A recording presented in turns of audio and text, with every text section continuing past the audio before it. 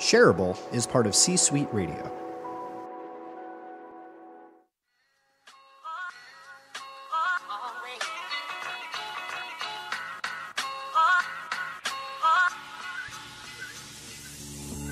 I'm going to go out on a limb here and say that Season 2 is going to be absolutely incredible because in Season 2, I have a co-host. Co-host, say hello. Hello. That's Caroline. She's now my co-host.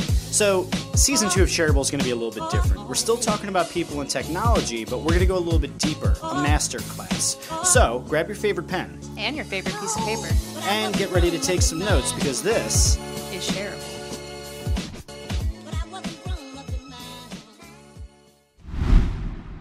Hello, and welcome back to Shareable. My name is Jeff Gibbard, and I'm your host, and with me, as always, is my amazing, incredible, fabulous, and talented co-host, Caroline Jason. Oh, me? Thank you. Hair flip. Hi, guys. As you all know, in Season 2 of Shareable, if you've been listening, which of course you have, because why wouldn't you? It's such a good show. We are doing deep dives and going really into the masterclass space, bringing on experts in all different areas of life and business. And today we have a real treat for you. But before we introduce our guest for today, I just want to also thank our Overcast listeners who have been such amazing support for us and kept us in the top 10 of the business category. Yeah. We thank you so much. You are the bomb. And we appreciate when you click those little star buttons and keep us there so that more people can discover the amazing things that we are doing here on Shareable with our very shareable episodes. And speaking of amazing things, who do we have on the show today? Amazing thing number one, we have Matt Rizzetta on the show. Matt, say what up. Hey guys, great to be here. Thanks so much for being here today. We had a little bit of connection problems getting our thing working out today, but now that you're here, I want to jump right into today's show. So the first thing I think we should do is have you introduce yourself. For those of you who don't know who you are, your list of credentials and your accolades and awards and the nice things that people say about you, it's a lengthy list. So why don't you humble brag for a little bit and tell us how great you are? Sure. So I'm Matt Rizzetta. I'm the founder and CEO of North 6 Agency. We've come to be known as N6A through the years. N6A.com is our website. We are a PR and social media agency based here in New York City with an office in Toronto.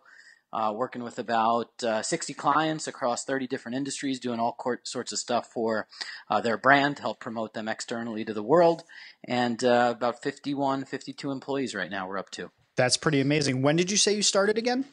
So I started out of my basement, Jeff, in 2009.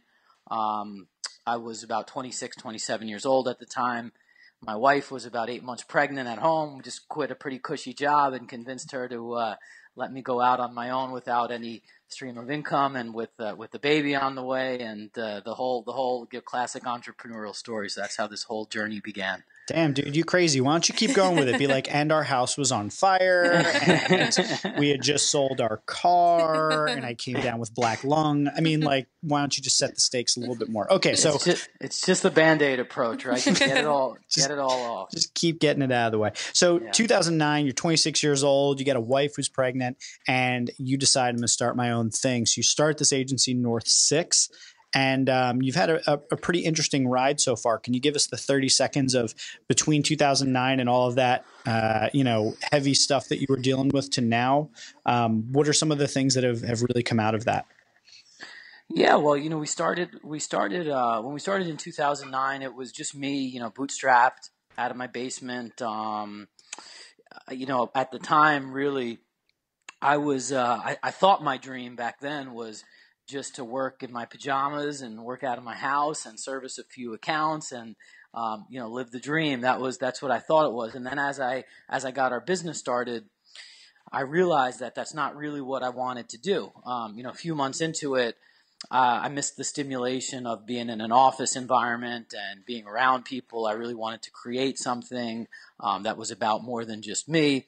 So that's when when I really committed to trying to make a go out of it in terms of building a scalable business that brought others into into the vision and into what we were building. And from 2009, we never looked back. We went to from my basement to a shared office space in Midtown Manhattan, which one of our first clients was gracious enough to let us live in rent-free for a few months to help us with overhead. We built our staff up to, a handful of people, and, started to grow up a little bit, and then moved into dedicated office space down in Tribeca here in New York City, one of those trendy neighborhoods. And, here we are now, almost 8 years later. We're on, I think it's our fourth office now. Again, we have 50 some odd employees. We have two offices, New York and Toronto. We do a lot more than PR now. We do PR plus social. And it's been a really awesome journey, Jeff. But at the same time, I really believe we're just starting to scratch the surface, and I think I think the best is yet to come. So I'm excited about what's going on and what the future holds here. That's super exciting, man. So I think based on all the success and accolades that you've been able to accumulate in your illustrious career since 2009, you went from a basement to two offices and 50 some odd employees. Today, what I'd like to do is talk to all of those people who are struggling entrepreneurs. They're early in their entrepreneurial journey, or maybe they're just still waiting to get over that hump. And I want to pick apart some of the things that you've done in your career to grow from that basement to where you are today. And I want to look at a couple different aspects of it. So today, if it's cool with you, I want to break down some of the things. You and I had a previous conversation before coming on, but you talked a little bit about some of the keys to your success, that there are a couple different things that you've done differently, things regarding the type of staff that you hired, how you treat them, all sorts of different things like that. Can you give us a high level of what you're going to talk to us about today? Yeah, sure. I think, certainly, I'm not sure if I qualify as a millennial, with my 35th birthday coming up soon here, but if I do, I'm just squeaking into that, to that exclusive club. So I did want to talk about, recruiting a millennial-centric culture that also revolves around customer service. I think that's been a big, one of our big focal points in terms of something we've committed to as we've scaled through the years. How to build a winning culture. I think there's a lot to be said about bringing empathy and personal values into the workplace. So those are a few things, I'm certainly happy to talk about just from firsthand experience, and trust me, from a lot of lessons that I learned the hard way through the years. Excellent. Well, I think that gives us plenty of which to play with. So let's start by kind of addressing the big elephant in the room.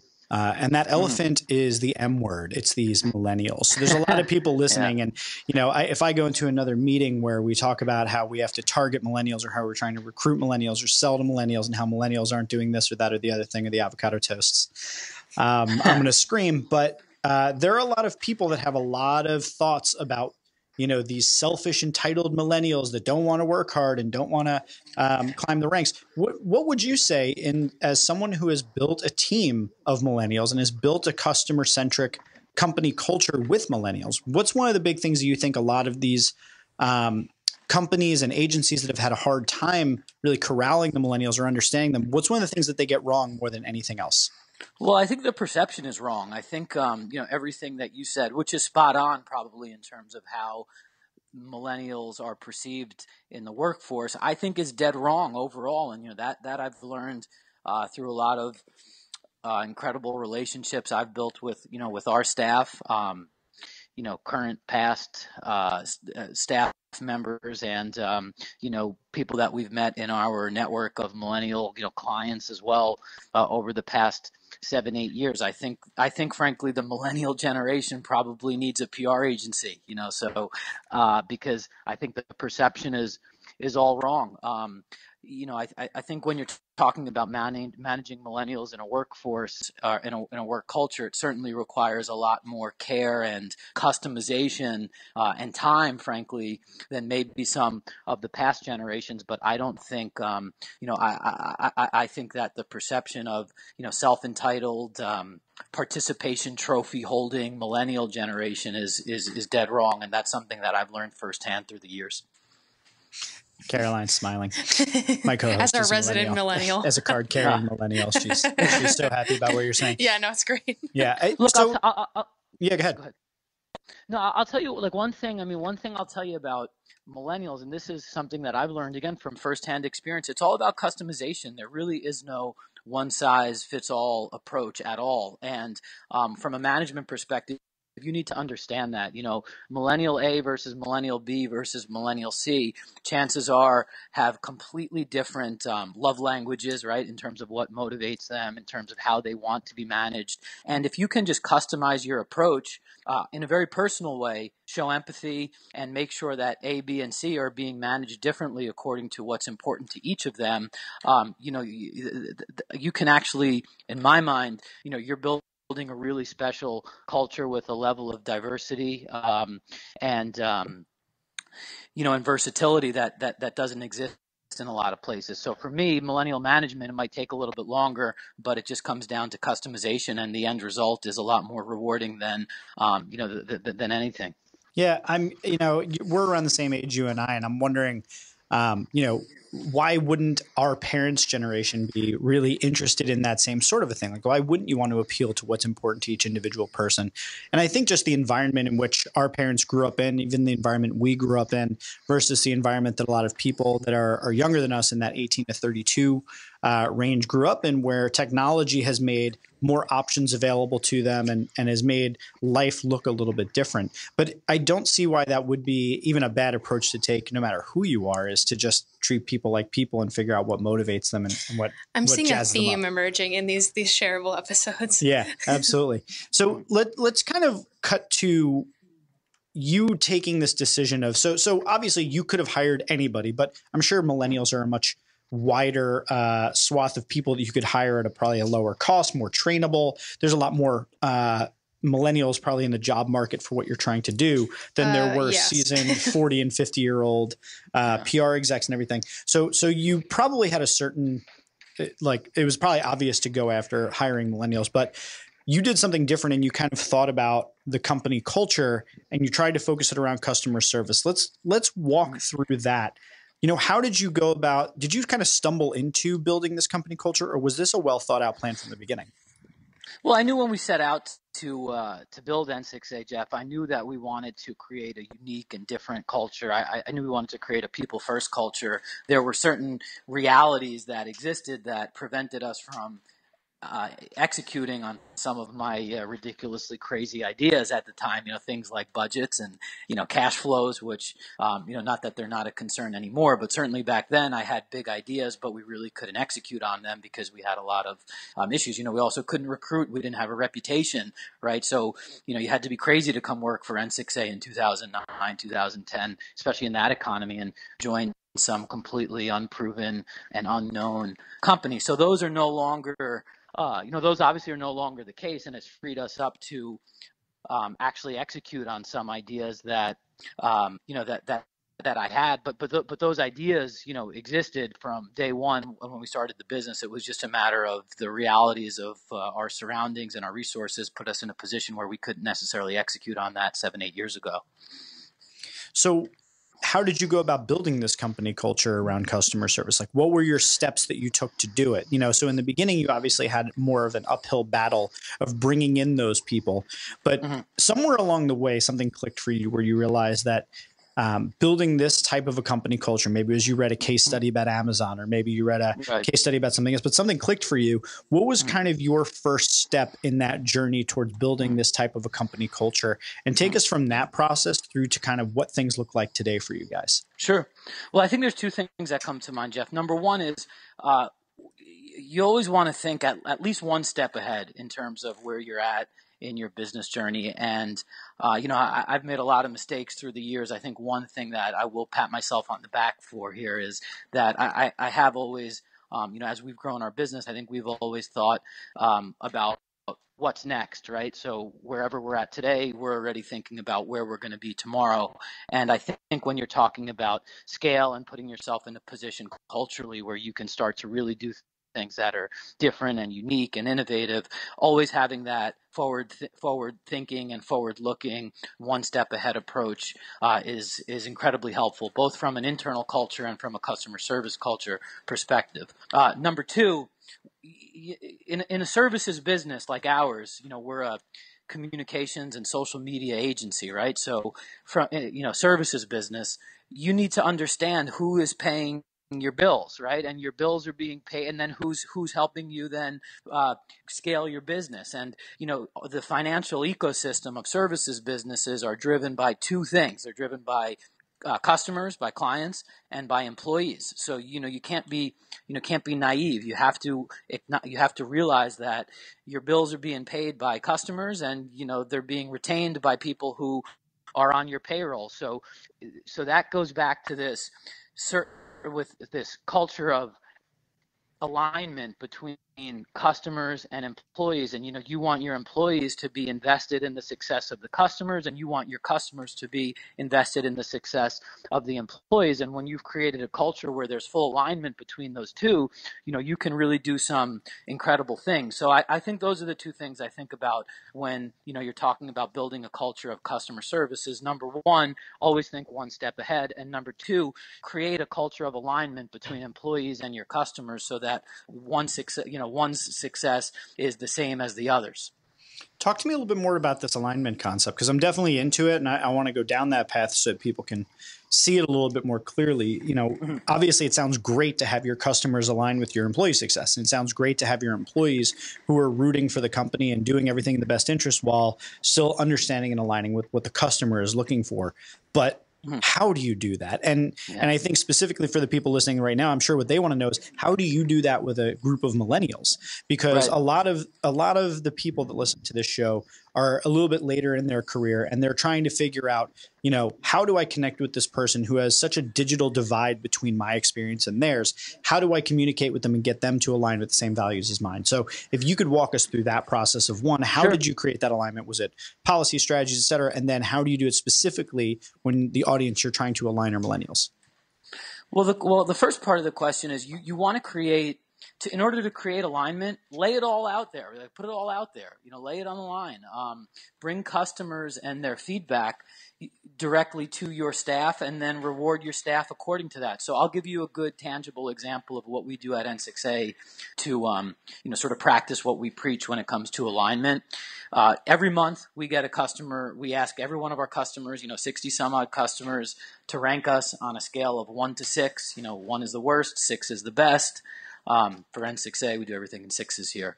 I was just going to ask you that, so thank you. People are like, well, why don't you do 1 to 10?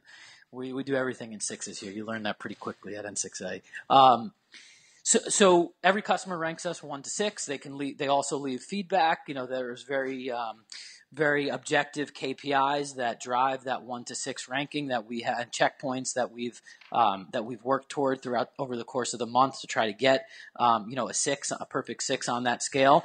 And then what we do is our internal our employees, all of the N6Ers, one of their KPIs themselves for individual performance, which determines things like promotion expediency and opportunities to get more money and win competitions and bonuses and all that kind of good stuff. One of their KPIs is actually based on what the customers ranked us. So in that case, if Jeff is a customer of ours, and it's the month of September, and for the month of September, Jeff gave us a perfect 6. Well, guess what? Whoever was servicing Jeff's account also benefits from that in their own individual KPIs. So now, in that scenario, what you've done is you've created full alignment where Jeff knows that the people he's ranking ultimately are going to be invested in his ranking, and the employees know whatever Jeff ranks us is going to be one of several factors that determine, our KPIs and our ability to grow within the company and do all kinds of really cool things. So you've created a system where Jeff and the employee are married and they are completely, their success is intertwined. So that's one example. That's the larger point that speaks to is just lay it all out there. Like, transparency is key. And I've found through the years, you can talk a good game about transparency. There was a time in my career where I think I was probably guilty of, talking about how important transparency was, but I probably wasn't doing as good a job as I could have been doing in terms of really practicing what we preached in terms of transparency. So do it. Like, if you're a company, if you're a business owner, be transparent. Bring your customers into feedback processes. Set up a system where your employees are rewarded according to that feedback. And there's really no ambiguity between the two.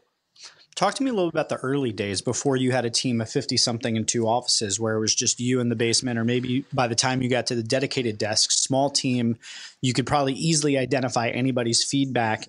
And it's a little bit harder. We're a small team. I think I'm listening to a lot of these and trying some of these ideas on. I'm thinking in a smaller team, this feels like it would be a little bit more difficult than it is in a larger team where you have bigger data sets. And also sometimes in terms of the delivery, when you're dealing with a smaller team, I'm sure you realize that your team has a better ability to deliver for your clients, even from just an account management and communication standpoint, by way of having more people. How did you deal with this sort of thing and go from that small team where this was more difficult to a team now where this has a much bigger impact? Well, a lot of them it's a great point, because a lot of the mistakes I feel I've made in my career as a business leader probably were during those very early days where we were a lot smaller, and there was a disparate and a siloed nature to the example I just gave you of transparency, right? Where now let's go back to the example we just talked about. Jeff is a customer of ours. And Matt is servicing Jeff's account, and we're 4 or 5 people, and I'm one of 2 or 3 people on Jeff's account in this scenario. Matt's KPIs would not necessarily be tied to Jeff's customer satisfaction, right?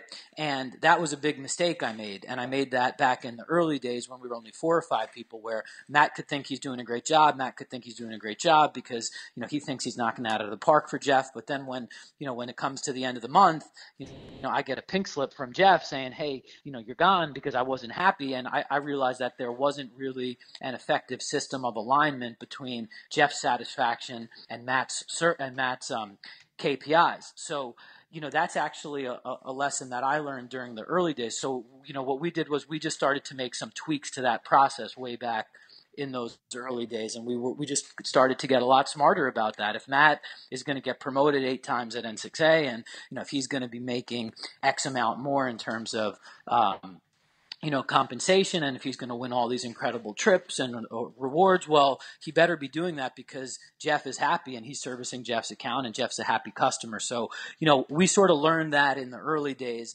And as we've scaled, we just sort of scaled that system where, it's created a larger data set, but it's also created a little bit more complexity in terms of there's more KPIs. As the org chart has scaled, the KPI structure has become a lot more sophisticated, and there's a lot more levels involved. So you would think that as you scale, it becomes a lot easier to implement this sort of transparent Jeff to Matt customer service KPI system. But there's also a lot of complexities involved because the org chart becomes a lot more complex, and there's new positions that are created along the way.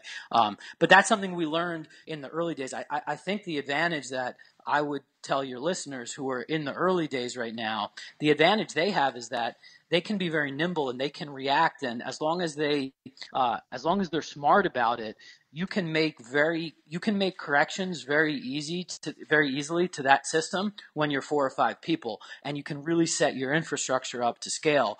At 52, 53 people, thank God we have a really solid infrastructure in place that has set us up to scale to the next level. But that all started back when we were 4 or 5 people. I don't think we would be able to make the same adjustments today that we were able to make when we were just a handful of folks. In building this customer service based organization, and you've got, and we'll address the millennial thing in a second, but just more about your process of creating alignment and everything.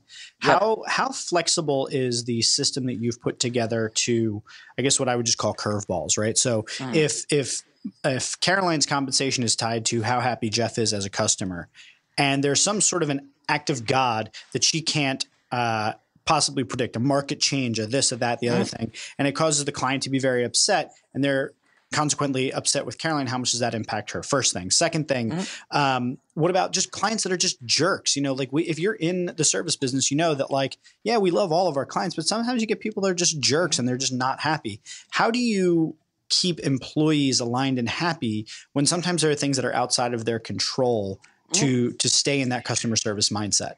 Yeah, I mean, that's the $1 million question. It comes down to culture, creating a culture of trust. Data is great, right? Data is fantastic, and it ultimately is the lifeblood of of a services business, no question about it. However, if you're just looking at data without any level of subjectivity, right, and discretion, you're doing something wrong. So, in the scenarios you gave, you need to be thinking about things from the perspective of having empathy, using common sense. And if you can't trust senior management at an organization to do things like that, when there are exceptions that come up and when there's a pain in the butt client or when there's a completely unreasonable customer service rating, then chances are you're in the wrong place to begin with. So, there always has to be a level of discretion used. And you need to trust. You need to trust that you're in good hands at the company that you're working with or working for. And if you're not, you should leave because the culture is not right for you. And there's along the way there was some sort of breach of trust where you're not trusting the system, you're not trusting the process, and that probably means that there's a better place for you to be than the place you're working at right now. Yeah. That all makes perfect sense.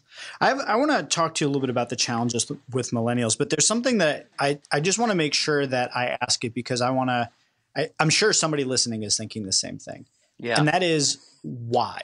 So the why is why build a company culture around customer service? Why do all of this data mining to find out if the client is happy, this and that? Is it worth the investment of time and energy and money to do all of this? Or can you just get by doing like a good enough job and scale your company by cutting corners here and there and or even just, not doing these things? Like what to you is the proof in the pudding that this method of doing agency work with this sort of a mindset, what's the proof in the pudding to you that this is the way to do it? Well, the final chapter has yet to be written, so we're making a really big bet on our model being the right one here at N6A, Jeff. But there's no guarantee, right? I think that over the course of 8 years, we've done some really incredible things. I'm incredibly proud of the people we've surrounded ourselves with and the culture that we built, and the vision that we continue to build toward. But there's no guarantee that in the end, we're going to have the last laugh. I believe we are, but there's no guarantee. And I do think that as a business owner or as a business leader, you need to be, you need to be aware of that. You need to be aware of, you need incredible conviction in the vision, right, and in the journey that you have chosen to go on. However, you also need to be very secure in knowing that there's no guarantee, right?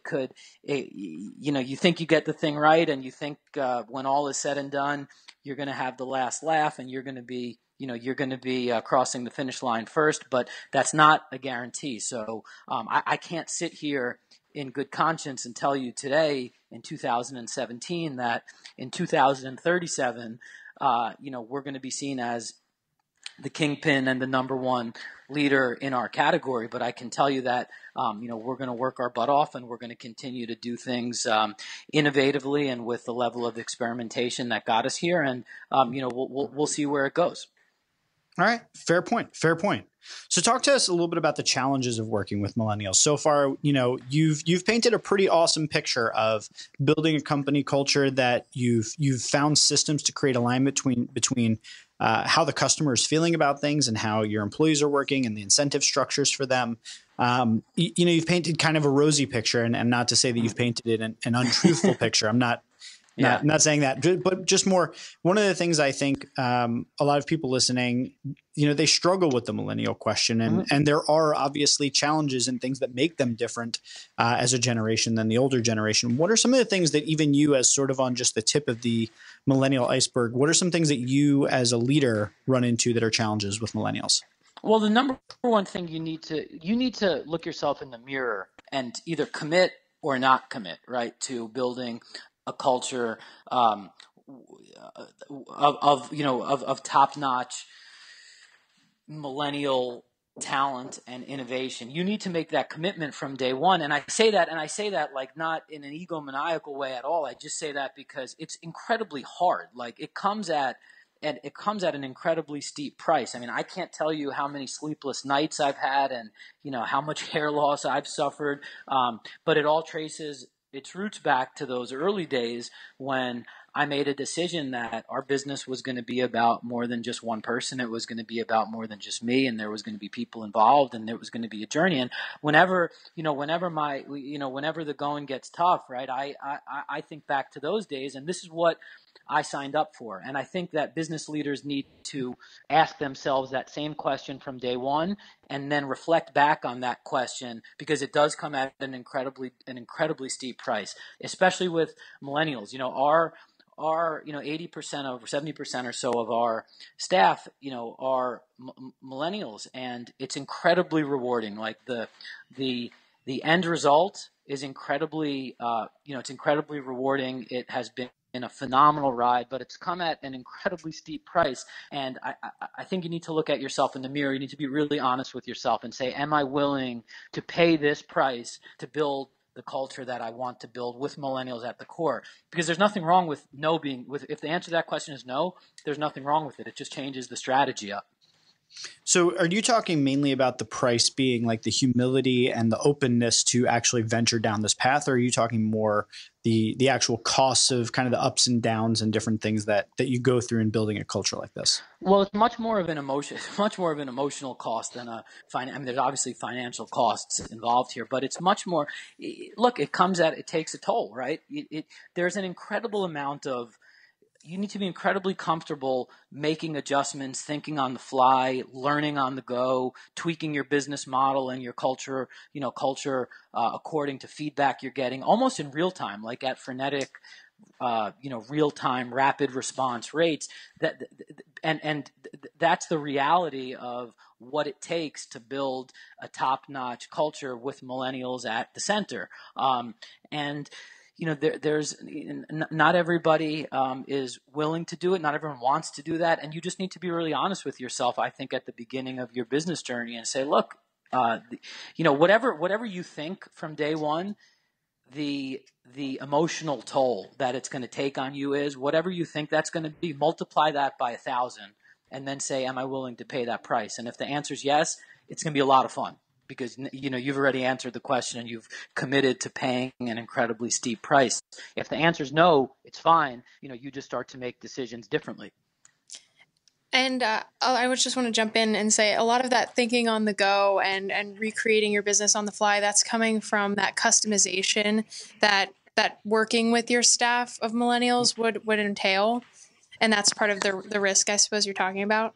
Yeah, I'll give you guys a great example. When I started, that's absolutely right. When I started our business, again, I told you guys that my vision from day one was just to work out of my pajamas in my basement, service a few accounts, and I thought that was, maybe hire 2 or 3 employees, and I was good to go. I thought that's what I really wanted to do, and then I found out that wasn't what I wanted to do. I wanted to build something bigger, and there was a larger journey and vision that I was trying to build out. So fast forward now, a few years later, after I started our business, I hated working from home, because I had worked from home. I had done that, and me personally, it didn't provide me with the stimulation or the energy that I really needed, right? So I learned the hard way. I didn't want to work from home, and I carried that with me as we scaled our business. So our work from home policies, our work from home practices, and philosophy was, wasn't incredibly friendly. For example, if I was going to be brutally honest with you, 3 or 4 years into our business, and that was just a result of me personally not being a big work from home guy. But then I learned real quickly that wasn't necessarily shared by a lot of our employees, who at the time were almost exclusively, in the millennial demographic. They wanted flexibility to work from home. They wanted the ability to, manage their work-life balance with freedom, and work from home was a big part of that. So, at first I was a little bit stubborn and wouldn't do it. And then you learn real quickly, though, what's important to your staff, and you have to make a decision as a business leader. All right, are you going to be too stubborn for your own good, or are you going to adjust your philosophies because this is what your staff is telling you? So that was a good example of a pivot that I had to make pretty quickly. And from that point forward, we've been incredibly friendly when it comes to work from home. In fact, we have an unlimited work from home policy there's the performance element tied to it, but it's an unlimited work from home policy. And that's the direct result of, just listening to your people, being very open and honest, looking yourself in the mirror and adjusting your practices accordingly.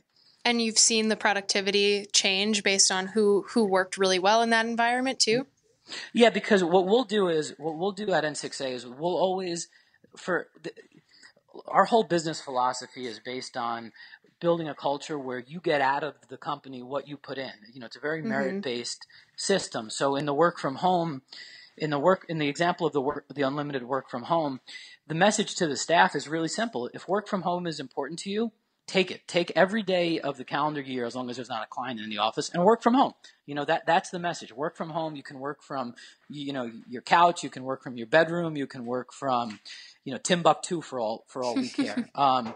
But what we ask back is you just achieve a minimum performance ranking, right, in that KPI system. And as long as you achieve the minimum performance ranking and it doesn't dip below a certain mark in any given month, you retain that unlimited work from home right. And that's kind of the give, right?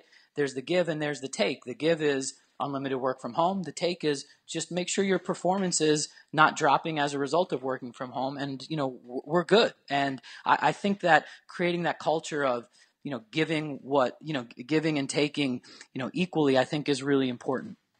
Yeah, speaking from example, I know that having the ability to work for Jeff and for us to be able to talk about our different concerns is a freeing concept that a lot of my other friends don't enjoy with their employers. And they always keep me humble and remind me how valuable that actually is, and that it's not something you get in every workplace. So I know that that's appreciated.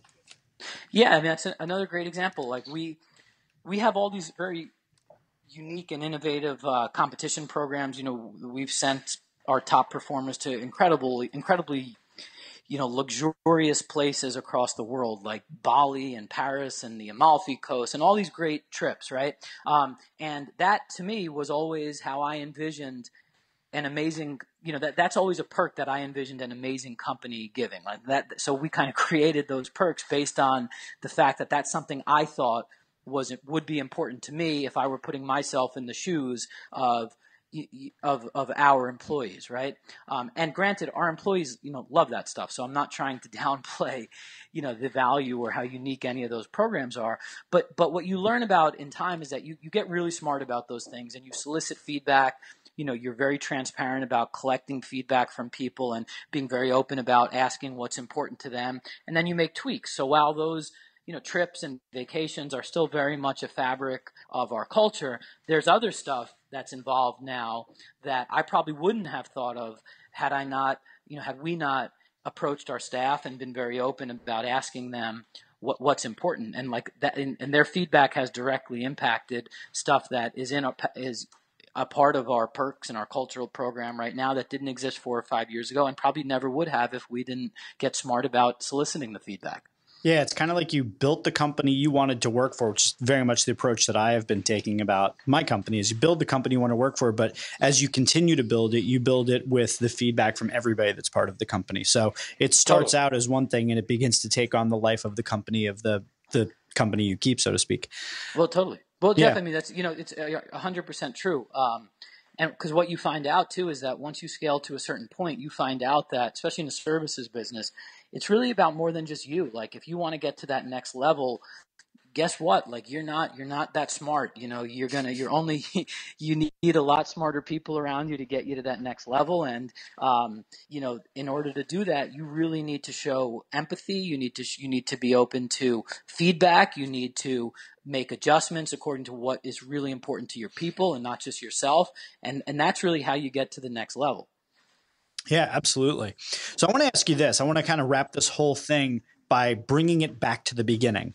So we've talked a lot about the reasons that you would do this, the things that you're challenged by in building a company culture with millennials that is focused on customer service, a lot of the metrics and things that you focused on. But I want to take it back to the beginning. And I want you to start from scratch. I want you to pretend right now that North 6 doesn't exist and you're starting a completely brand new agency, brand new entity. And this is for, the reason for this is I want you to take any of the people listening right now on a journey from start to finish. You're starting from scratch.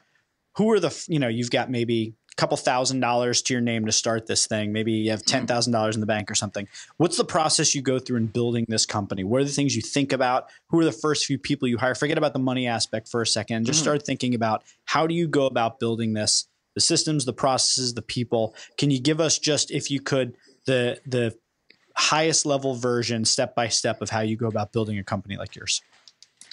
The first thing I would do in hindsight, I would build a company with, and you hit on a bunch of stuff there.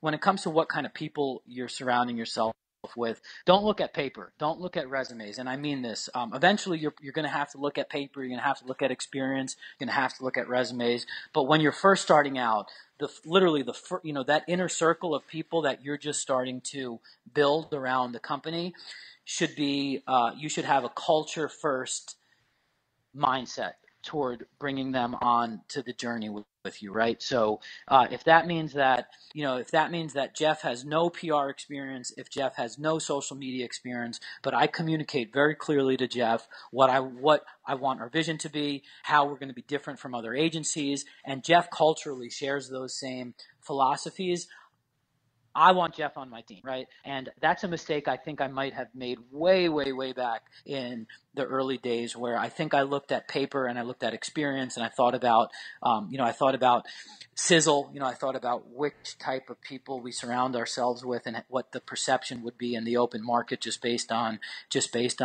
their track record and their resume. I think in retrospect, I wouldn't look at it that way. I would just look at people who share the same values and who are equally as motivated and driven to be on the journey as I am. And I would probably take a very similar approach externally to how you would recruit your first batch of customers. Your first batch of customers, when you're starting out in your basement, they either have to be cheap or they have to be crazy, because they're either cheap because they're either paying you a nickel on the dollar, because you're offering them a service that others just can't match from a pricing perspective, or they have to be a little bit crazy. Like, they got to be a little bit willing, they have to be willing to roll the dice and to take a risk with hiring you, because there's so many other service providers that are just as capable, that have a much better track record. So, think about recruiting customers with that same mindset. Obviously, you don't want cheap customers, so look for crazy customers. Look for customers who will buy into the vision. Be very open with them about, hey, this is what we're trying to build. We need a customer that's going to be a flagship customer that's going to help us get, be the building block, the first building block toward this vision that we're looking to execute on. Are you crazy enough to come on this journey with us? And I think when you match internal employee and your first batch of external customers, and they're both sort of crazy enough to join the journey together, that to me would be the foundation I would look to build from if I had to do this all over again. Wow. That's your 1-2 punch. That's pretty kick ass, man. Start with the culture first mindset, find people crazy enough to come along on the journey on the inside, and then go outside and find some people that are crazy enough to come along on the journey and let you service them as an agency. Yeah. And for the record, I've been very blessed and fortunate in my career and in my business journey, where I've had a lot of crazy people, I guess you could say, around me. My inner circle, believed in me. Both customers and employees believed in me and believed in what we were building. And, I guess I was always very fortunate to do that. But I did make a lot of mistakes, I think, out of the gate, where once I got past that inner circle, I think I recruited internally and externally without that culture first mindset. And in hindsight, it was probably a mistake. Wow. All right, man. Well, I think this has been an incredible journey from start to finish of how to build a company that's customer service centric, takes into account building a team full of millennials and how to go about doing that. So hopefully everybody that's listening has learned a lot from that. But Matt, you have graciously set aside some time for us. I know we got a little bit of a late start today and you've got to run, but I would like to give you a little bit of a chance to tell people who you are and what, really what you're about and where they can get involved with you specifically. So this is your time to kind of humble brag, talk a little bit about what you've done in your career. It's also a place to tell people how they can get involved with you and how they can hire you, or they can just have a chat with you or follow you socially or whatever. This time is yours, basically, as our, thank you for setting aside the time and coming to talk to us. Thanks, Jeff. I appreciate that. Caroline as well. Also, I must say, for the focal point of this segment being on millennial recruitment in a way, you're talking to somebody who didn't even know how to connect on Skype, and we had to do this on the landline. So I don't know how connected to my own audience I am. I don't know. I mean, I feel like I would have spoken up more if I disagreed with anything. I really feel like you hit all the points that I was in agreement with. She really would have. She is not. She does not hold back. We're going to do our next set of communications via fax machine. Great. But no, look, so first off, go to n6a.com or competeandcare.com, which is our recruiting portal. It goes over all of our cool perks and programs and, incentive competitions and all that sort of cool stuff about N6A's culture. From a recruiting standpoint, we're just always looking to recruit the best of the best at every level. We obviously kept the theme of this conversation focused on millennials, but we have incredible talent at N6A at all levels. Junior staff, mid-level management, senior level. Older people like me, obviously, who have graduated beyond the millennial demo at this point. So, definitely, check us out on n6a.com. Go to competeandcare.com. Get in touch. We're always looking for, we call them net positives here, Caroline and Jeff, which are at the scale that we're at, 52 people, and we're trying to get to that next level now. A good friend of mine who's also, somebody who I trust through the years, and I've gotten to know him really well. His name is Brian Buchwald, was a client of ours. Told me, he's like, Matt, at the scale that you're at, don't hire anybody unless they're a net positive. And what he meant by that was, are they making your company better, right? At every step of the way, right? No matter if they're an entry level employee who's going to be, filing papers or, working in the IT room or whatever, or are they, part of the senior management team that's going to be making really important decisions in the boardroom. It's like, make sure they're a net positive. They need to make the company and the culture better. If it's a net negative, if they're making you worse, obviously dead on arrival. Don't even look at them. If it's a net neutral, if it's someone who's really good on paper, but they're not really making the company better, don't look at them. You really only want net positive. So if you're a net positive, if you can make N6A better, we want you, and you should get in touch with us. And there's a lot of ways you can make us better, not just from a talent or a performance perspective, but, when you're a net positive, you can make us better by, through your work ethic or through your sense of humor maybe, or through learning, knowing a language that maybe some of us don't know, and you can make us better that way. So we're kind of always thinking about how we can improve our company by hiring people that are making us better, even if they come in unconventional ways. That's awesome, man. Well, for all of you out there that are listening, I hope you go and check that out, especially if you are in the New York area, or, there's a generous work from home policy. So I think you could even be also anywhere. Apparently they're very interested in millennials. So. Apparently. So if you are a millennial or really anybody that's super talented, definitely check it out. Go to n6a.com, and we'll put that in the show notes as well as all the other things that we've talked about. We'll put those in the show notes. Thank you, Caroline. So I guess that just about wraps it up. Millennials. They're more than just avocado toast fans. Who knew? So for all of you out there listening, thanks so much for listening to Shareable. I have been Jeff Gibbard. I am here with my co-host Caroline. I was Caroline. So. You were the whole time. And Matt, and on his end was Matt Rizzetta the whole time. So I wonder who we're going to be next time. Yeah, I guess we'll just keep being the same people. So thank you so much for tuning in. Come back next time. We're going to keep doing these deep dives until the end of season 2, and we love you all. Matt, thanks so much for coming on. This episode was Shareable. Damn right. There are a few thank yous and shout outs in order. First, I'd like to thank Ray Bueno for all of that sexy production value, and a quick thank you to me for producing the show. I'd like to send a shout out to DJ Quads for the use of our theme song Always, and A Himitsu for the use of our outro song Adventures. You can follow Jeff on Twitter at jgibbard, and you can follow me at Caroline Sohn. You can follow the show at shareable_pod, and just at Shareable Podcast on everything else. That means Facebook, Instagram, everything. You can email us at shareablepodcast@gmail.com, or subscribe to our email list at shareablepodcast.com/subscribe. Do all the things, subscribe to the show, leave us a rating, review us on iTunes, tell a friend, tell your mom. I don't know, she might like it.